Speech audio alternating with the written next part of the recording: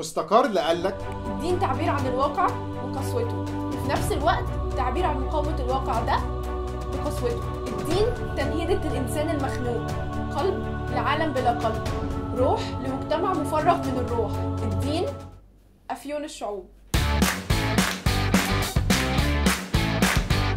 يا مساء البونجور، يا مساء الكومون تليفو. أنا مش عايز أصدمك، بس هي الماركسية مش إلحاد ولا بتدعو للشرك ولا بتفرض عليك تربي شعرك ودقنك وتتفازلك على قهاوي وسط البلد. مش لازم تبقى لا ديني علشان تطلع كارنيه نادي الماركسية، ولا الماركسية بتضحك على المؤمنين وتشربهم علشان ينسوا الدين. دي مش قضيتنا، لأن الماركسية مش ضد الدين ولا معاه. الماركسية بتحلل التاريخ بسلطاته وبابا غنوجه، بتلعن أبو الرأسمالية وبتزق عشان نقرطس النظام. هتقول لي أنا تفسيري الديني بيقول لي السمع والطاعة والخروج على الحاكم حرام. هقول لك أنت جزء من المشكلة مش دينك. هتقول لي ديني بيقول أيد الإضراب والمؤمن ما يسكتش على سيرة قوت يومه. هقول لك حبيبي انت جزء من الحل مش دينك. الماركسية بتفصص التاريخ في سياقه الاجتماعي والسياسي، لان في اي لقطة على مدار تاريخنا عندك خناقة ما بين حبة فوق ومعظمنا تحت بافكار عكس بعض، اللي بيتقال عليه الصراع الطبقي. علاقاتنا متغيرة، وبالتالي فهمنا للعلم والدين وايه الطبيعي وايه الغريب بيتشقلب. علشان كده الدين موضوع لازم نقدر اهميته ونشوفه بتعقيداته. الدين بيقدم تفسيرات تساعدنا نفهم الطبيعة اللي حوالينا وازاي نتعامل مع بعض بعلاقاتنا المعقدة فشخ. بيجاوب على اسئلة وجودية بنتسحل فيها من غير ما نوصل لحل. الدين بيحقق احتياجات شبه مستحيل نوصل لها في العالم القاسي اللي احنا فيه، بالذات مع الاغتراب اللي اتكلمنا عنه في الحلقه الاولى. لان الشغل مش اكل عيش وقلب، الشغل عمليه اجتماعيه بتقربنا من بعض ومن الطبيعه ومن نفسنا. اكتفائنا الذاتي بيجي من عمل مفيد وبناء، بس احنا محرومين من حريه العمل ومستغلين من الطبقات اللي فوقينا. وهنا بقى دور الروحانيه. احنا بنحتاج نعزل نفسنا من كابوس الفلوس وازعاج الاعلانات وضغط المجتمع اللي بيطلب مننا المستحيل. الدين بيديك المساحة انك ترتقي بروحك لعالم سعيد، ملكك انت وربك وبس. ولما تخش جامع او كنيسة وتبقى جنب واحد اغنى منك 10 مرات، بس في المساحة المقدسة دي انت متصور ان انتوا زي بعض بالظبط. الدين بيصبرنا لما نبقى محتاسين، وهو اللي بيهون علينا آلام شديدة. وعلشان كده ماركس قال الدين أفيون الناس. الدين بيبدأ بأفكار في السماء وكلام نظري، ومع الممارسة بيتحول لسلوك بشر من لحم ودم. مع مرور الزمن الممارسة البشرية دي أنتجت من نفس الأديان كل حاجة وعكسها على حسب الصراع الطبقي. والحكام والأغنياء بينشروا الفكرة إن معارضتهم خروج عن الدين وش كده، وبالتالي اي حركة ثورية بقت كفر وإلحاد. احنا بقى مش مهم بالنسبة لنا انت ديني ولا لا ديني، مؤمن ولا ملحد، المهم انت فين في المعركة ضد الرأسماليين.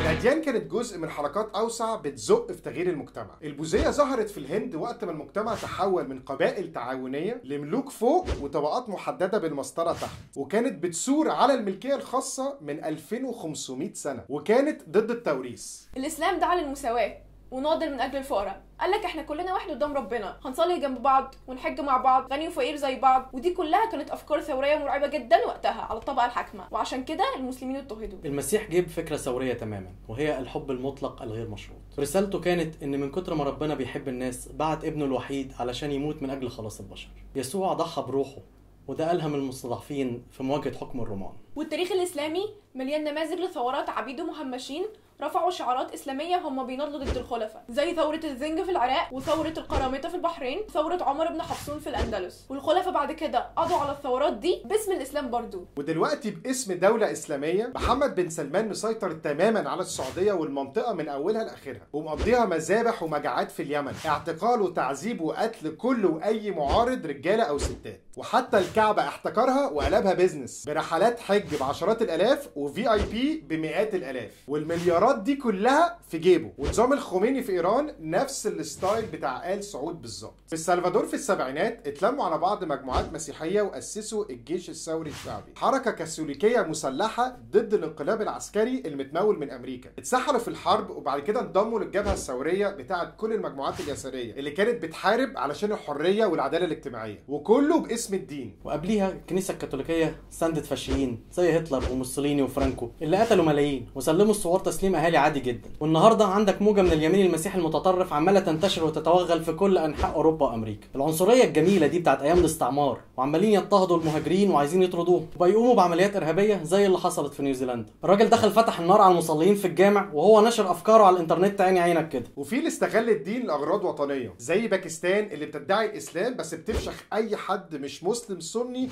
مطيع للدوله، والهند اللي بتحتضن دين هندوسي مسالم ما بيأذيش بقره بس يحتلوا كشمير ويموتوا المسلمين عادي جدا. وفي اليهوديه، اليهود مضطهدين من القرون الوسطى ومذابح بالملايين من قبل هتلر بكتير، وكل ما ينجو يطلع نظام جديد يقتل فيهم. بالرغم من كل اللي شافوه في شويه استغلوا الدين اليهودي ده علشان يبنوا دوله استعماريه بتهجر وتعذب وتقتل اي حد مش يهودي. ومن ناحيه تانية يهود بيقاوموا الصهيونيه باسم نفس الدين. معظم الاديان نفس القصه، ظهور في ظروف قمعيه ومحاوله الاصلاح، وبعدين مع الوقت تتفرع الاشكال والوان من الثوري التحرري للقمع الرجعي. الدين لكل زمان ومكان، بس هيفضل ياخد اشكال متغيره على حسب الصراع الطبقي في كل زمان ومكان.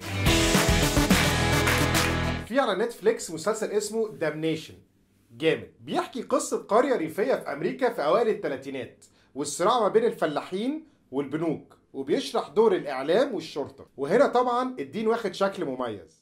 Then start channeling that anger into something more than just simple revenge. Because you have more power than that, but you have to stop seeing yourselves as individuals and start seeing us all as one body, God's body. You are God's chosen people, not the rich or powerful or elite. And if we have to starve this town for 40 days and 40 nights to make God's will be felt, so be it. Because letting them steal your farms and homes is not an option. Giving it to the banks and the businessmen who look down their noses at you is not an option. After what they did to Sam, I want to see a plague of strikes and blockades. Yes! I want to see bankers and grocers too terrified to fix food prices. Yes! I want to see God's body grow. مساحة الكنيسة نفسها تحولت لمنطقة الثوار وتنظيمهم. ده مكان ملك الناس وبعيد عن سيطرة رجال الأعمال ورجال الدولة. وعلى عكس دامنيشن، مسلسل ذا هاندميدز تيل بيتخيل مجتمع وصل فيه اليمين المسيحي المتطرف للسلطة في أمريكا، عالم بائس فشخ والرجالة ماسكين الدولة ومقضيين عنف وإرهاب وذكورية. I was asleep before. That's how we let it happen. When they slaughtered Congress, we didn't wake up. When they blamed terrorists and suspended the Constitution, we didn't wake up then either. Remember your scripture. Blessed are the meek. And blessed are those who suffer for the cause of righteousness. مسلسل تعيس بس معمول حلو. من ناحية تانية عندك الملحدين لدرجة التعصب، اللي هو لازم تلحد علشان تبقى مثقف وتقدمي، ولو مؤمن بأي دين بغض النظر عن تفسيرك ومواقفك تبقى جاهل ومتخلف. والفكر ده أوحش المانجا الصديقة لما تبقى طرية وملونة من بره، بعد كده تكتشف إنها مزة ومش مستوية من جوه. إحباط السنين.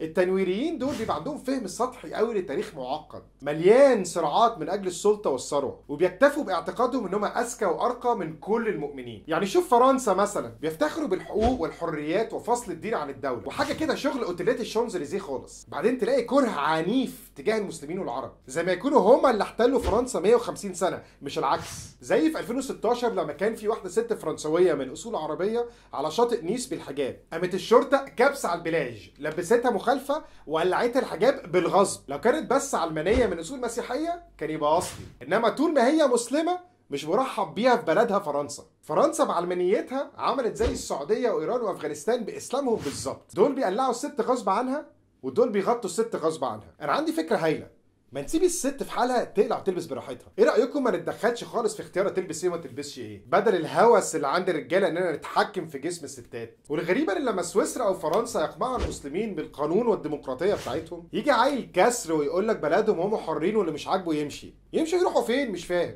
هو ده نفس الفكر اللي فاشخ المسيحيين في مصر. الاباط لازم يقبلوا بالاضطهاد والتمييز، ولو مش عاجبهم يمشوا من هنا. حريه الاعتقاد حق لينا كلنا، للي عايز يلحد واللي عايز يؤمن. تغيير المجتمع مش متوقف على تغيير الوعي عند الناس واحد واحد، احنا عايزين نغير المجتمع ونتحرر، ووعينا هيتأقلم واحنا بنغير بنفسنا. طب والعمل؟ دولة لا دينية بتحمي كل الأديان والمعتقدات زي ما حصل في كوميونة باريس ومع البلاشفة. في كوميونة باريس الدين بقى أمر شخصي، والبلاشفة عملوا نفس الشيء. البلاشفة وصلوا الحكم من خلال ثورة عمالية سنة 1917، وكان معظم سكان روسيا مسيحيين مع حوالي 16 مليون مسلم وأقلية يهودية. مبدئيا كده في المدن المسلمة الأجازة الرسمية بقت الجمعة، ورجع لهم تاني حقهم في استخدام لغتهم اللي كانوا محرومين منها أيام القيصر. كمان أسسوا مدارس إسلامية من ميزانية الدولة. من كتر ما المسلمين كانوا شايفين حقوقهم ومصلحتهم مع دولة البلاشفة الاشتراكية، كان عندك ربع مليون مسلم متطوع في الجيش الثوري في مواجهة قوات الثورة المضادة، نسبة عملاقة. والمسيحيين نفس الكلام. وقت التجنيد الإجباري بعد الفترة الأولى، المسيحيين المؤمنين بالسلمية كانوا معفيين من المعركة، وكان دورهم إداري احتراما لمعتقداتهم. كله كان لوز ألمونز لغاية ما الثورة انهارت على إيد ستالين وبوظ كل حاجة. احنا خلاص عملنا مع ستالين الصح في الحلقة الرابعة، بس لازم نوضح إن مشكلته مع الدين إن كان شايفه خارج الصراع الطبقي وعائق في مشروعه اللي هيفشخ بيه الناس عشان دولته تختني. ستالين حول الاستالينية لدين إجباري